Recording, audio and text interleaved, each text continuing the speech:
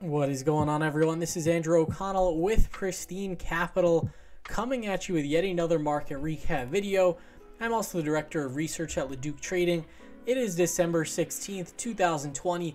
Please like this video and subscribe to my channel if you enjoy this content, and I will continue to make it for you. Today we're going to talk about the price action in the indices, the Fed meeting, the vol crush. We're going to go under the hood as we always do and check out those sectors and style factors, some of the trades I took and things that are on my watch list. And last but not least, we will wrap up some options order flow. But before we jump in, quick risk disclaimer. Nothing in this video should be construed as investment advice or recommendations. Please follow your own trading plan and do not YOLO your entire account into any one of my trades. So let's jump right into it. For our box scores for the indices, we had the S&P 500 up 0.16%. We had the Qs Technology up 0.55%, the leader for today.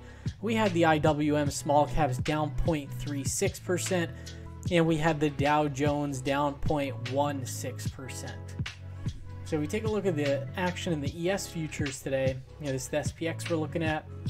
We had our really bullish run after the election. Ended up having a couple of days of pullback, and you can see yesterday we had a nice bullish reversal candle, closed towards the upper end of the day's range, and now today you can see we had a bit of a doji candle. And these Fed days, you never really know what to expect. If Jerome Powell had come out and said the wrong thing, we could have had a bit of a tumble, but I think overall he did a pretty good job. I know when he comes into these conferences, one of his main goals is not to mess up the financial markets, not to mess up the stock market. And he's gotten way better over time. He was pretty flawless in terms of, his delivery, pretty much just saying we're going to continue massive monetary policy expansion until the Fed's goals are met. And we all know the Fed's goals are never really going to be met. But let me get off my soapbox about the Fed.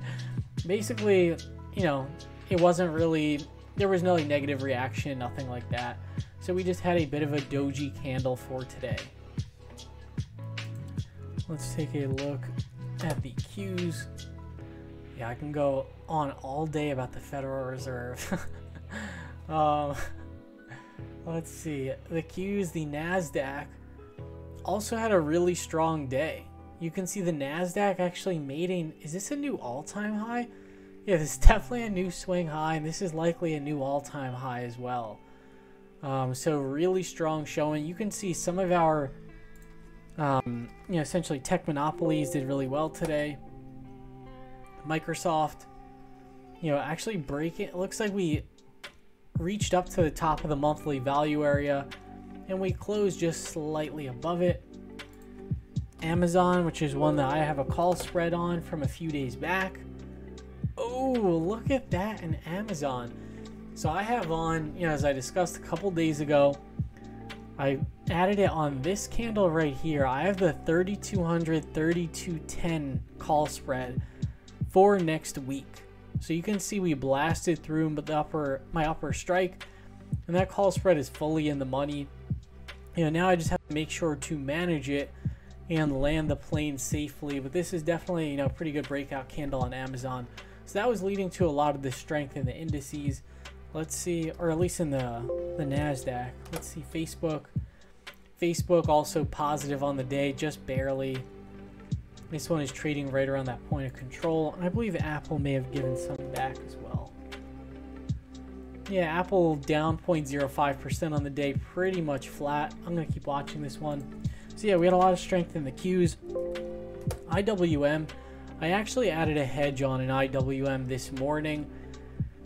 The market is just moving so fast to the upside, and it's been, just a really bullish, nice period in the markets. So I keep trying to think to myself, like, I know this is going to turn at some point, with all these bullish positions that I'm adding. I want to make sure that I have some sort of downside hedge as well. So I bought the 190 strike January 15th puts.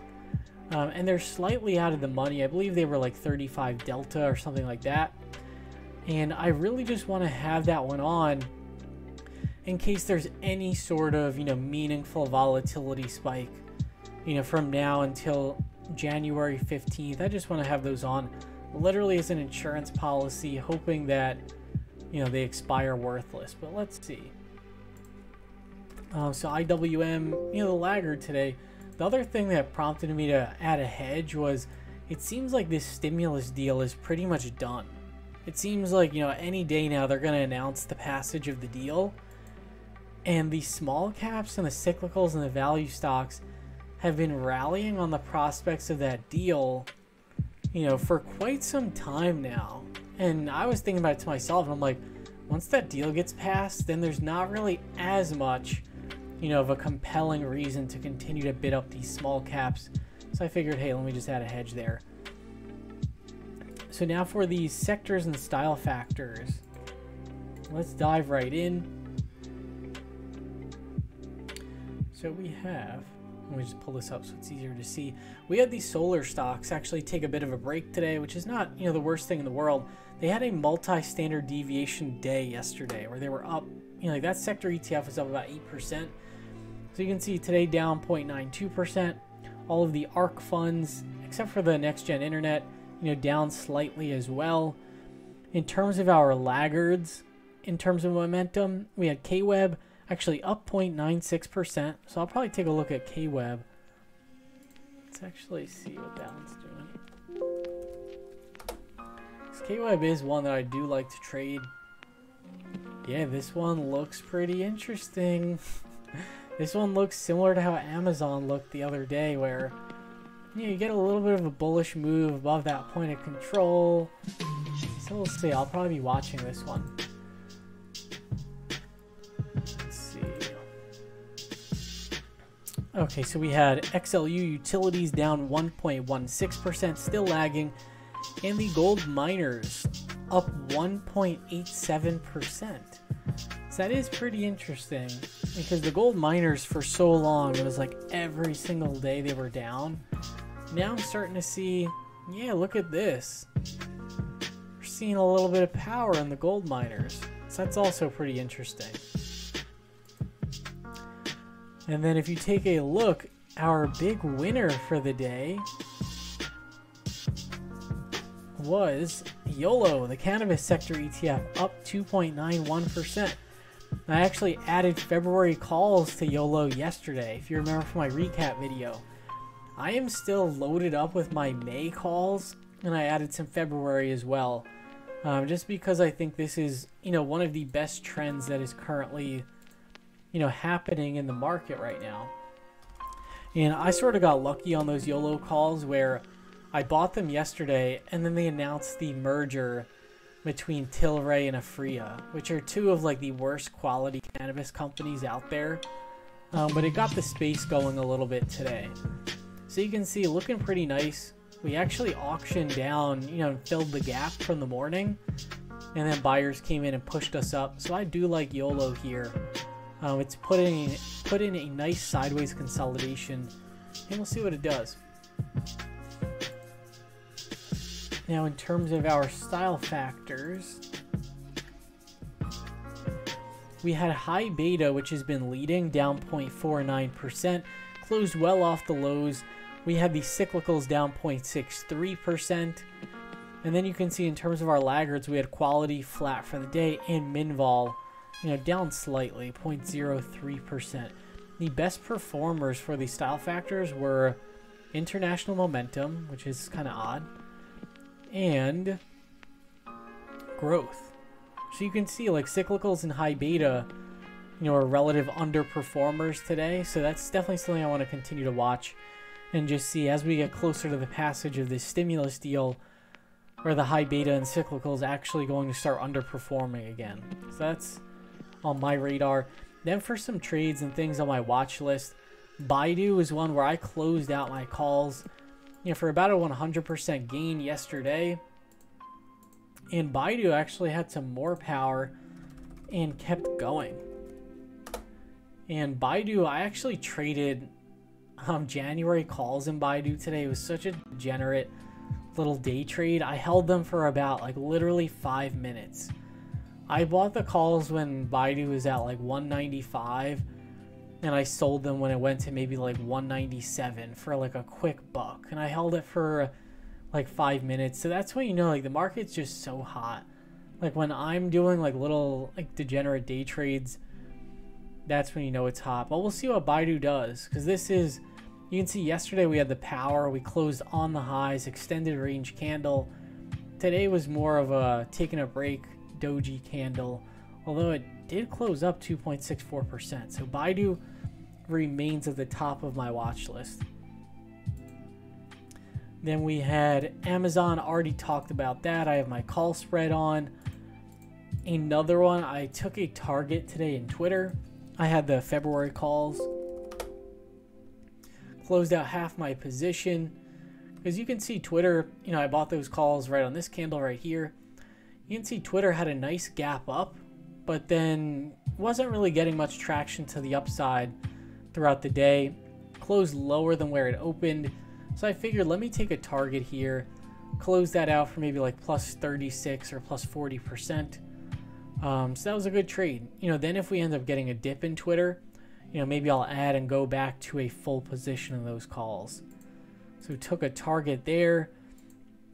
This one, Bridgetown Holdings, the SPAC I added yesterday, the worst thing imaginable happened. You know, I was talking about, oh, they're going to do this acquisition of this company, Tokopedia. You know, it's an Indonesian e-commerce giant. And there was actually a headline this morning, a story saying, you know, Tokopedia, they're still exploring their options and no deal is set in stone whatsoever. So I was fully prepared for this SPAC to go from in the 13s all the way back down to 10. With this one, by the end of the day, it only dropped like 3.53%. So that is definitely interesting, where even after the target, you know, we're still unsure about it. This one's still expensive. I think it might have to do something with the fact that I'm sure a lot of people, including myself, I didn't even know this SPAC existed, you know, before that headline yesterday about the merger. And now it's like, oh, okay, Peter Thiel is backing this one. Like, maybe I should just stay in it. So that's exactly what I did. And we'll see what happens when they do actually get their merger candidate.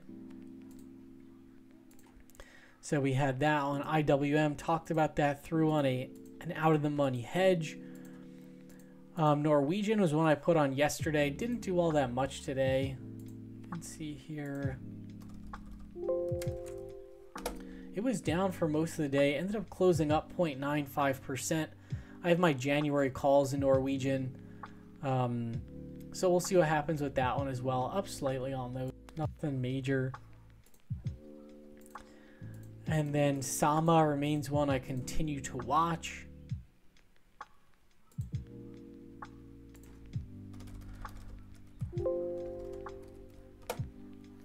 This one's been such a roller coaster, so many shakeouts.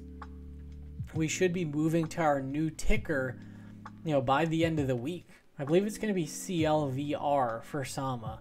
So I'm still holding my January calls, and we'll see what happens with this one. It's been a nice ride. I've been holding those calls from, you know, around like 10 and change.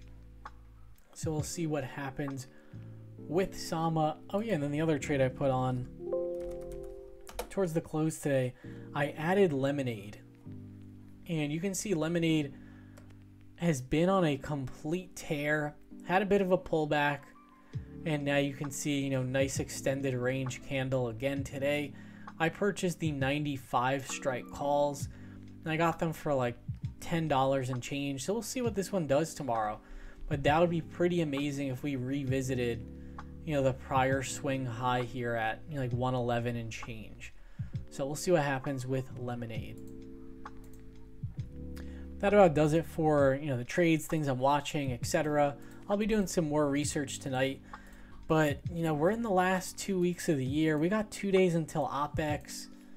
So I'm just trying not to, you know, load myself up with too much risk and just be cognizant of everything that's going on. Oh yeah, another one. One more. So DKNG, DraftKings, which is another one I have on. Shout out to Trevor. Trevor's got this one on as well. So this one, you guys all know I'm super bullish on DraftKings for the long term. I've been holding a position for a long time, and I just trade around my position as well. I play it to the bullish side, and I have the 50 strike February calls, and those, you know, looked pretty nice today. I bought those calls on this shakeout candle here, which is really just a fake out. So I was like, oh man, my calls are underwater. And then they just came to life today. We got a nice little breakout candle above the monthly value area high, moving out of consolidation. So we'll have to see. There's a nice little gap over here that perhaps that gap could get filled. So I don't know. We'll have to see with DraftKings, but nice move in that one as well. Okay, so that does it for the trades and things that I'm watching. Let's take a quick look at some options order flow.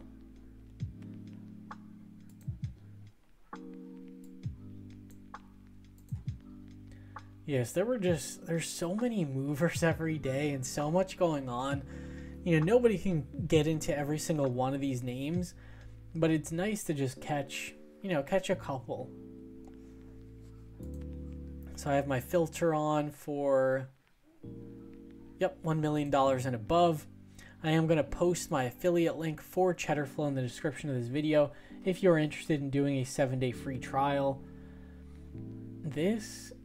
yeah, so many calls came down. So apparently everyone liked this Jay Powell press conference today because everyone is leaning bullish. So we have some Zoom calls going out to June. Zoom is not really one that interests me all that much. Let's see what it did.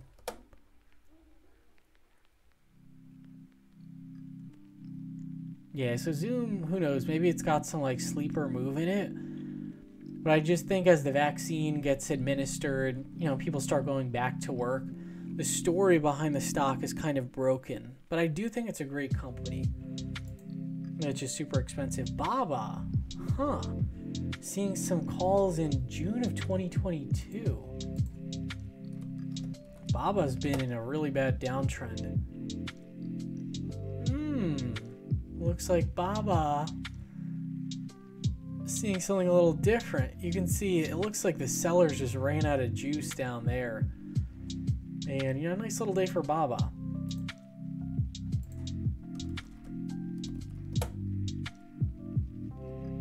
Okay, yeah, you can see it didn't, you know, it dipped below the monthly value area, but now we're getting our little bounce and we're above the 5-day EMA.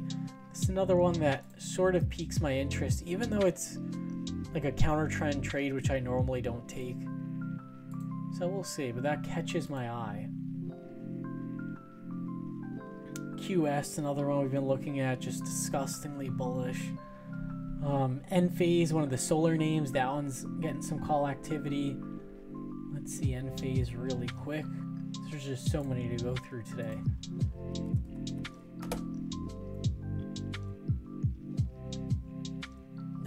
Nice follow through from Enphase. This one is definitely showing relative strength within solar, so I really like this one. And then of course when it gets to here, I'm like, man, I just wish I could get a correction. So yeah, we'll see. That one looks really nice though.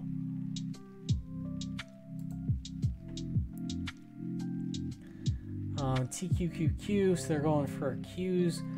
And then you can see, you know, like some Twitter activity, Slack, which I thought was pretty unique.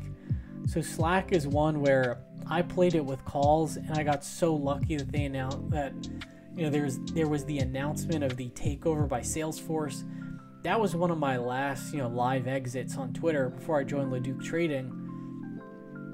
And I think that's kind of interesting because the deal price for Slack is already set. I believe it's like $44.80 a share is the deal price. And you can see that since that price was announced, the stock is not really moving at all.